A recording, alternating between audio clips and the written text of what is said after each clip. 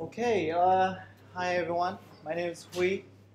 I'm actually from working in New York right now for a company called Bloomberg and just visiting the city. Andrew actually was very nice to let me stand in and give the talk today. Hello. Um, the talk I'm gonna do today is about building, testing, and deploying images in the cloud. Um, that our team went through a lot of pains building this CI/CD pipeline. So just at the end of the talk, I actually gave a sample of the code and configs and the chef cookbooks, Terraform templates, those kind of things that we went through, extracted out, and you guys can feel free to use it under Apache licenses to kind of build your own CI/CD pipeline for building machine images. And it's actually not just for machine images. The technology that's centered in this pipeline is Hashicorp Hiker, and it can target Docker images. It can target images in your private cloud if you're using OpenStack. It can target multiple clouds, Google Clouds, Amazon, Microsoft. So pretty much cover all the flavors. It also covers VMware, so pretty much cover all the flavors of images that you want to build. So a little bit about the background about the problems that we had at the time. So like most people, we start out building what's called a Go AMI, which is the baseline, the most common denominator image that applies to all the application stacks that we have. And then at runtime, we will refactor on top of it using chef cookbooks that install whatever is specific for that application stack, whether it's, if it's a LAMP stack, it will be Apache, MySQL, whether it's Hadoop, and then we'll install Hadoop packages and put in the configs, and whether it's something else, a typical node application. But then we find it quite hard to build an image that fits everyone. And it started diverge very quickly with all the teams, hundreds or so teams that we support, kind of funnel in with requests saying, I need this in the base image and I need that in the base image. So we quickly realized that process doesn't work, one size doesn't fit all for all these teams. So we say that each of these application stacks should have their own image. But in order to maintain it, you don't want to be maintaining by hand, and you don't want to really build things by hand, and programmers definitely don't like to do things by hand. So we started looking at what's called immutable infrastructure, kind of a new thing people talk about these days, which is, for your application stack, everything should be built and tested and run. At runtime, nothing should change. So if you build something and you run with it, if you want to introduce a new change to your production environment, you would build another image, and you would go through your testing and your deployment pipeline to gradually roll that image out to production. You don't introduce that image to a real-time production environment, whether through a chef cookbook, through a Ansible playbook, or just going on and run some commands.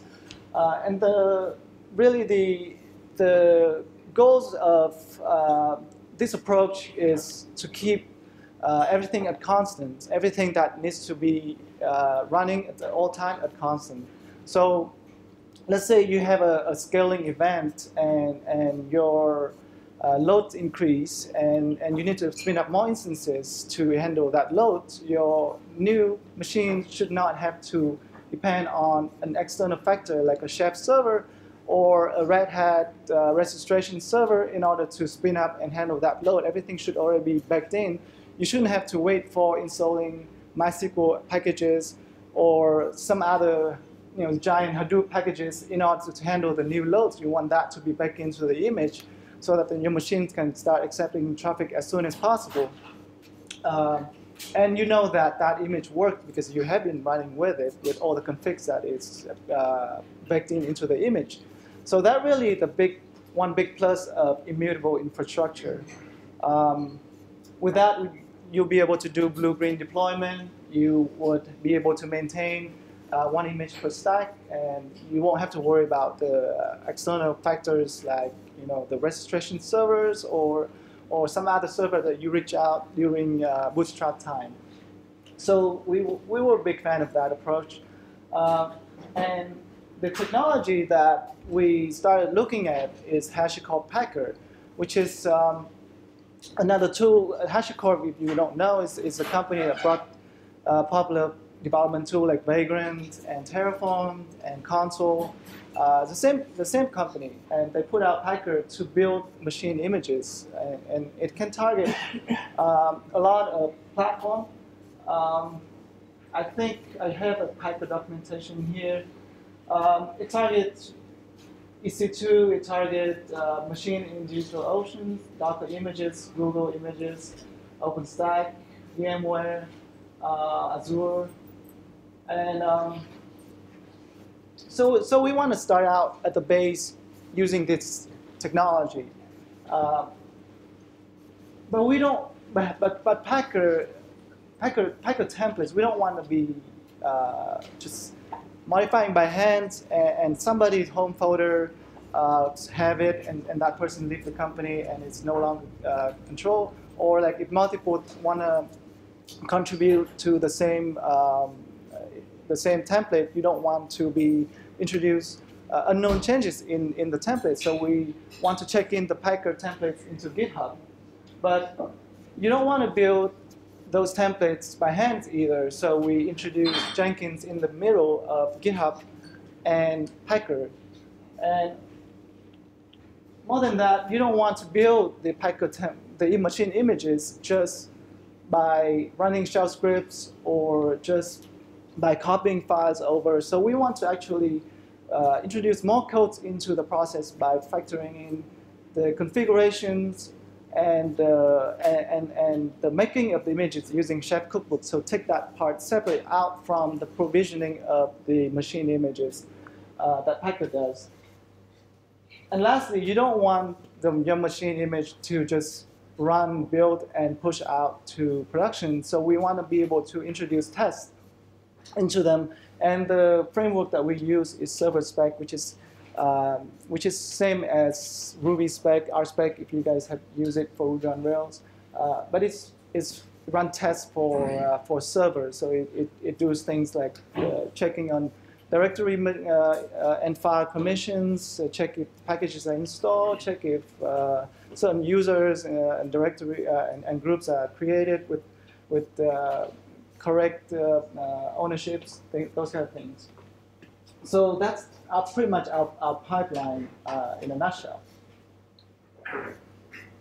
So let's start out with what a Packer image, what a Packer template looks like. So it looks like a JSON document because it builds using Hashicorp proprietary domain-specific language called HCL, Hashicorp configuration language, and that is built on top of JSON. So it's fully JSON compliant, and it's quite descriptive. You abstract everything out in variables upfront, things that you're going to reference within the section of builders below. Builders are basically the meat of the templates.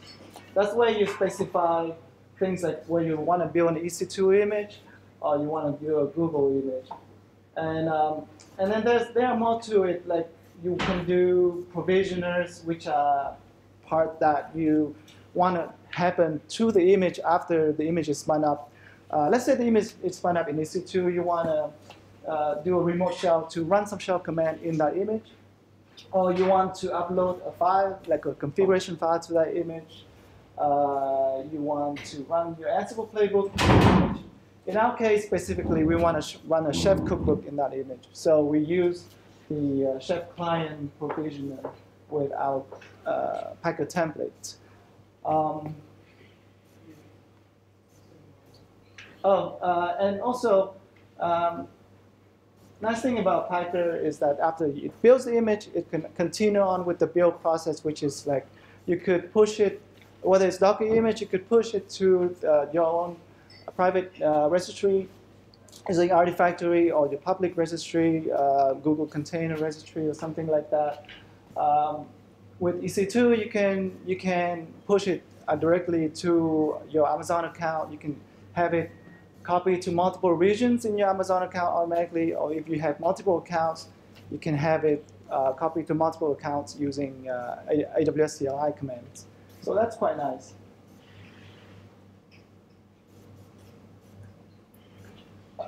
So for our pipeline, most everything happened with a pull request open. So something like this. So somebody look at the package template that I just showed you guys, saying that I want to add something, I want to install a new package, or I want to do something. So they do a pull request to master. One of the admin would come in and say, put in a comment in the pull request validate template. And this is an example, but you could have this step automatically kicked off whenever a pull request is introduced to the repo as well to validate template, and that kick off a Jenkins job that does some unit testing. Basically, what behind the scenes does is we run Piker, validate, and then the template file. So it passes for some syntax checks. So that's our unit testing. Then the admin say, okay, if the unit test passed, the syntax looks correct, let's build it in dev. So he'll put a comment in the same pull request, okay to build in dev. And he never has to leave this pull request, by the way. Everything happened behind the scene. It will automatically trigger a Jenkins job. You see here, it will be in a running state. Piker build started, and that process takes roughly a couple of minutes to run through the Piker template, spin up an EC2 instance, and then download the chef cookbooks and run the chef cookbooks on that instance, snapshot the instance, and do whatever you want to do, copy it to multiple regions, copy it to multiple accounts, right? But in this case, in dev, you probably just want to do in your dev account in one region, just to see the build pass first. So that's what happened behind the scene. The Jenkins job would run, and I just output the console output for you guys to see. A couple of steps, like I'm not sure people can actually read. It will clone the Piker template. It will run Piker build, and then these are the kind of output that Piker does. So that's the part of the template that actually does the chef cookbook running. You see, what we do here is what I have is in the example I have is I copy the chef validator key from my encrypted S3 bucket over, and then I run a little shell script to install chef client. And enroll into the chef server using that validated key. Then I copy my server specs, which contain all my tests, into the image. Then I actually use the provisioner called chef client native to Piker to run the chef cookbook with a run list. This is actually a variable. So I will pass in a run list. I will pass in all the parameters needed for enrolling with chef server, and this will take care of everything else. It will actually, I actually forgot, it's actually installed a chef client for you. I didn't have to install it myself. So it actually go to chef and install that one line of bash script to install to get chef server on. Then this step is the critical step, which is after I run my chef cookbook, which theoretically configure my image exactly to spec for that application stack. Then I want to run all my tests, which is all my server spec tests here. And if this step fails, which means that one or more of my tests fails, the whole process will be rolled back. The images will be deregistered from EC2 and eventually disappear. And then the Jenkins job, the Jenkins jobs will fail, something like this. So it will post into the pull request, say, okay, Piker build failed, and then somebody will have to go and take a look at the output and see why it fails. Are we talking production environment now? Oh no, we're still talking building in dev. Yeah. So this is the part where Piker run the server spec test, and this is what I put here is a sample what a server spec test looks like. So in this one, it's very simplistic example. It says that Apache should be installed, and Apache should be enabled and running on the machine. That's all it is. But you could introduce a lot of tests.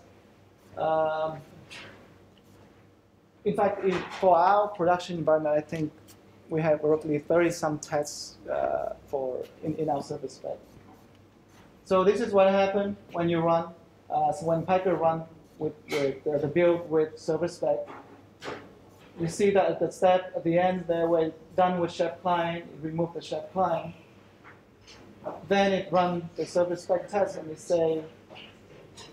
says 3 examples, 0 failures. So all the tests pass, and then if all the tests pass, it continue with the creating the AMI, waiting for the AMI to be ready, and then do other things that post-processing that you want to do on the AMI. So this is actually an example of our actual server spec. You see there's about 31 tests running, things like code deploy agent should be disabled because we don't want the auto-scaling group to deploy things to the instance before it's actually ready. Things like AWS Cloud Watch agent should be installed and exist. NTP to sync up the cloud. So we have, every time that we run into a situation with our image or with our application stack that is not covered by these tests, we would go back and add the test in via pull request. And the whole process repeats the same. Somebody review the new tests and do the test build, and then eventually roll out the image to production, and theoretically you'll be covered for the next time that case happens. So if your build in depth succeed, it will post a comment to the pull request, and if that's okay, you go to your dev account, you will see something like this in your AMI screen, a new build. I have it name and name tag with the timestamp, but you could have name anything. You could have a naming convention for it. I also have apply a tag of Piker true. I find it useful because sometimes when you have both manual builds and Piker builds, you want to know what image is built by what. So this tag actually quite helpful. Also the source AMI. You want to tag that in case you want to trace back to the AMI, the base AMI that you build from, because not every time that you build from the base CentOS or Ubuntu AMI, you could have build on top of build on top of build. So that also is helpful. So this is the CD part of the pipeline. An admin, upon satisfaction build in dev, would go in and type promote image. And theoretically, this behind the scene would trick off another Jenkins job. And whatever this Jenkins job to do the promotion is up to you.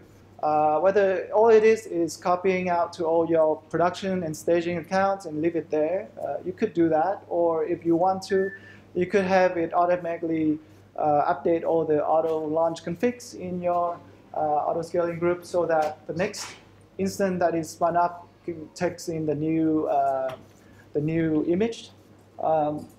In my opinion, it's kind of risky that way because you don't know when the scaling event would happen. So you might want to leave it up to the application team to control how they're deploying it when they delete the instances to pick up the new MI. And then the pull request will be automatically merged and closed into master. Okay. So if my internet works well, I could do a little demo of this actual pipeline. So what I have here is a repo with Packer template for building a Ubuntu 14 image, a bunch of tests in serverspec. So I want to pretend like I'm a developer going in and modifying, introducing a new change to the image, something like that. I would not back out into a template.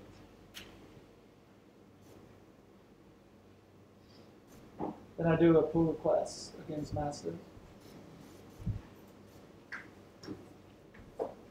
Okay, so this pull request is now here. I have another screen here. I'm going to mimic to be the screen of an admin or somebody with privileged access to the repo. Go in, see a new pull request notification in the inbox. Type validate template. And right away it should trigger the Jenkins job to validate the template. And if you want to follow what it does, there's a little details button here that you could use to see. It's actually due to the Jenkins job that was triggered, and you can see the output of it. So in this case, it just basically run this command, packer validate packer5, and it says syntactically it's correct, so template validated successfully.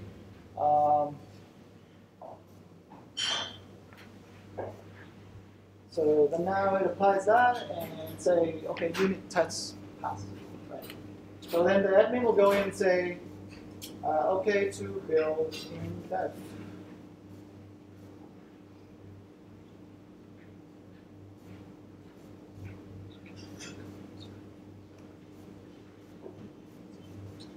So that triggered another Jenkins job to build this template. The build process takes roughly about 6 minutes. You probably want to follow along once this here.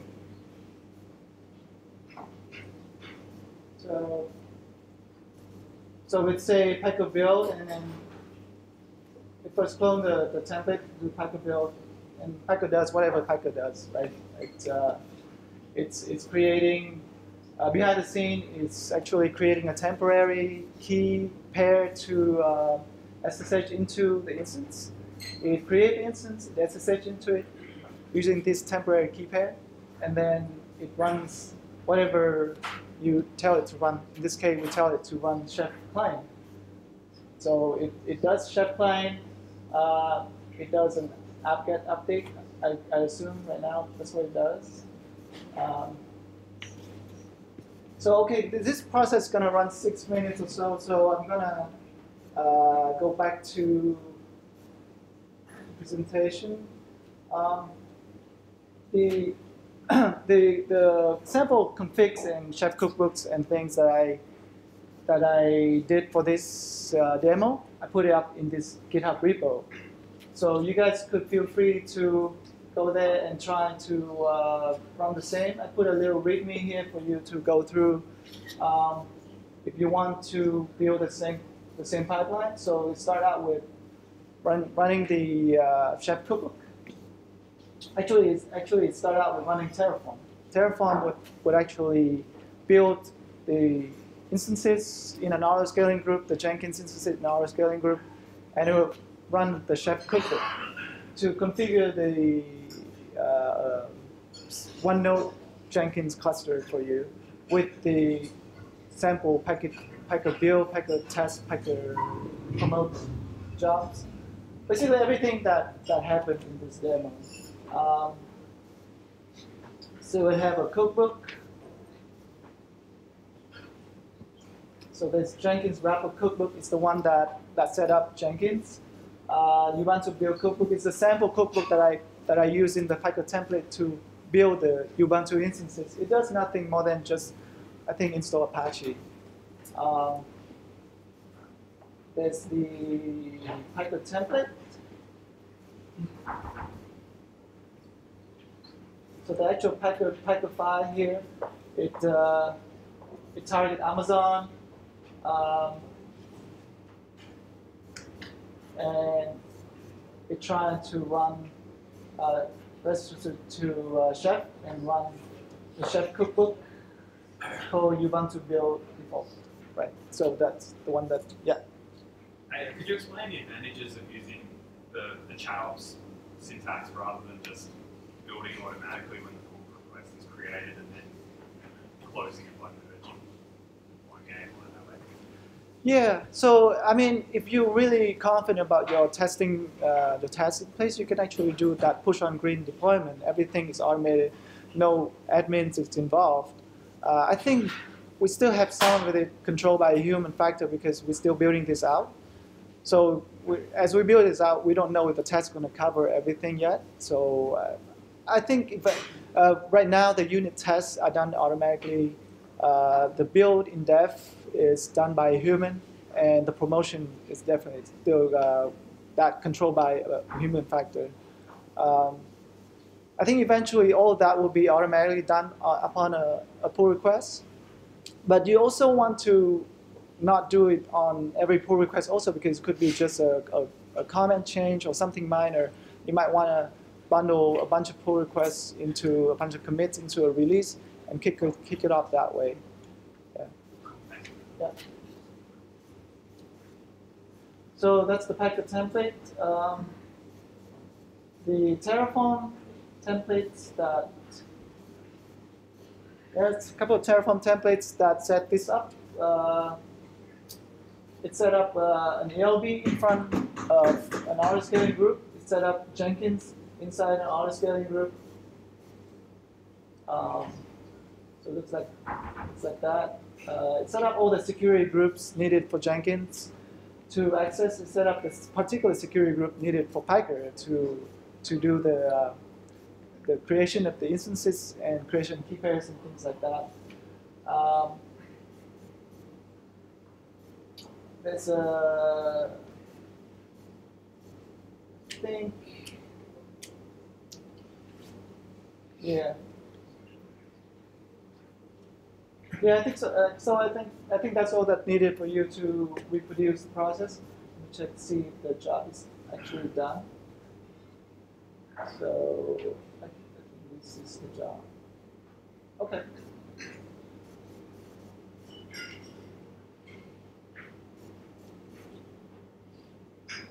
Maybe. Okay, actually it's done. So if it's done, I should go here and see that there's an image. Maybe it's not done yet.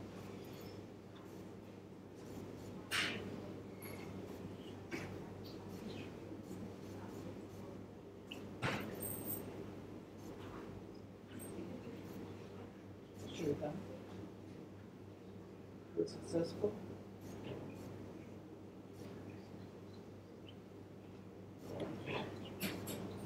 Oh, okay. I see. Unable to correct. Yeah. So this is a failure here. So it's so Piker detects some errors, and that's why it rolled back and then no AMI was created. But if it was successful, you will see an AMI in there. And the demo will be a little bit better. and then theoretically that became successful, and the admin would say promote image.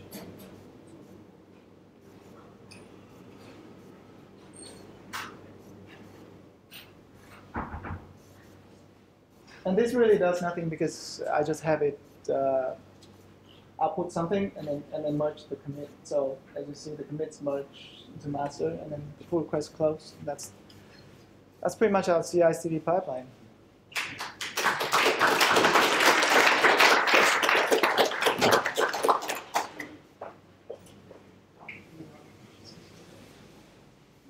Are there any questions?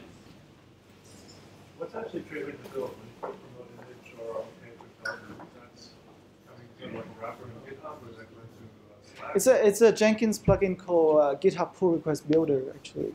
Yeah. You can give it a bunch of phrases that will. Yeah, you can give it basically any trigger phrase, bumblebee, whatever. you could have it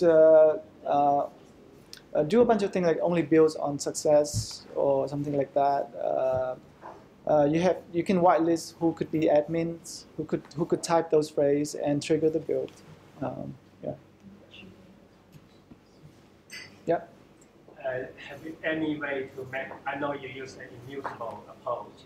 Any way to handle in real-time environment regarding data side, like get a database or something in the CI deployment? Yeah, I think most applications stack 12 factors, so I would say immutable infrastructure is more applicable to 12-factor applications than something like a monolithic stack. So it's definitely not a solution for everyone. Yeah. So I'm a little not clear on what the promote to prod process was. Can you just run through that again? Yeah. So the CD, the promotion, which is the deployment part of the demo, is a little light because it's actually in production. It actually involves a lot of steps. In our case, when we type promote image, you actually copy to a bunch of accounts that we have, staging accounts and production accounts. It will notify the owners. It will depends on the application stack. It could apply.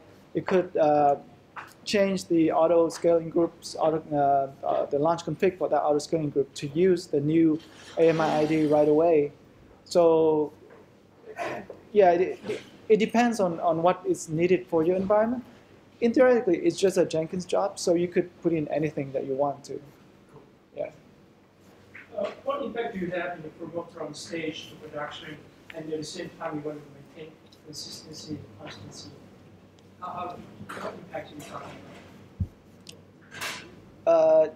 You mean like when we promote from stage to Because production? you want it to be constant, you want it to be consistency, and how do you manage that? What impact you have on production? Yeah, so that's a good question. It comes into the configuration part of the image. So what you notice is when you build in dev, right, and you run the chef cookbooks, which theoretically pull in the configurations, that configuration is specific to environments. So how do you abstract that out from something that is built in dev but doesn't have the production configurations in it already, and it's testable in dev and in staging? So there are multiple ways to deal with that problems. One is you could build multiple images and you have different tests for each environment, specific each environment. Or if the configurations are really something that you want to keep outside of your builds, because configuration applying on top of an image doesn't take that long versus installing packages or pulling in data. So you would want to do that at runtime during when you promote from staging to production. So yeah, it's just different ways. Yep. I actually briefly mentioned the green blue deployments is the immutable construction. So I'm just wondering how to actually migration that has to take place to presumably traditional database. Instead, you have a table with the units of entry, which would take deployment for 2 minutes. And how would that architecture mitigate the impact of such big migration? You mean for database? Yeah. I'm not sure if that would solve that issue. Right. So if you want to run a database stack and do blue-green deployment, you mean? I would say your images should not contain the actual data. So in our case, sometimes we run like a data store cluster, and we actually store the data on some shared storage, and the image is just containing runtime binaries. So in that case, you could do blue-green deployment without having to worry about syncing up the data. But in other case, So like you refer to environments pointing to the same instance for blue-green deployment, Yeah. no, blue-green deployment, you would actually have a totally separate stack that handle the request. So let's say your green stack right now is handling all the active production requests, and you want to introduce a blue stack that have a version 2.0 of your software. You would have that stood up, but then gradually direct 1%, 2%, 10% of your traffic over to that stack. And then slowly, when 100% go to that side, then you can retire your green stack. Yeah. Yeah. Would you have the same data store connected to one? You could. That's depends on really on application. There's some application that could do sharding, and you could store multiple replicas of the data on each individual instance. Then you can rely on that technology to sync up the shards among the cluster. But if it's the technology like MySQL, for example, that needs a persistent storage backend that is not shardable, then you have to basically use a shared storage solution. Okay, so do we have any more questions out there? Great, please join me in thanking Huy.